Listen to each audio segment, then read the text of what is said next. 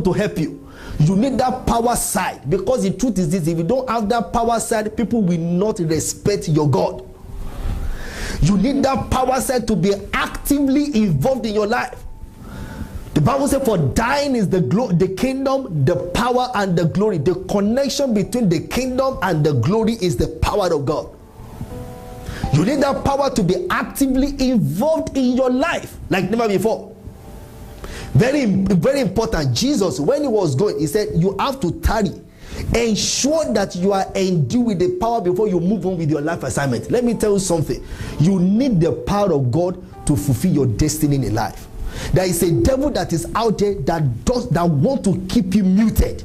There is a devil that is out there that doesn't want you to do anything about your destiny. There is a devil that is out there that wants you to just come to this world and live like any other human being. Just live generally and die like that. But you need that power. You need that power of the Holy Ghost that will work in you. That will work in you both to will and to do of his good pleasure.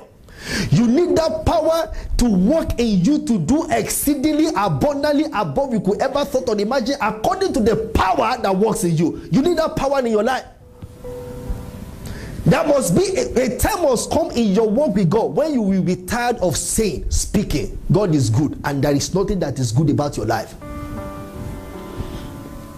A time must come when you will say, Lord, I'm putting off everything. I'm going on this fasting. I need your power in my life. You have a business that is just crawling and nothing is working. You need power side to make it work. You have your academics. You are very brilliant and you are intelligent, and yet you keep failing. You need the power of God in your life. See what people are doing out there. They are not born again and things are working for them, and you are born again. Nothing seems to be working. You need the power side. You need that power to do what you have come to do under the sun.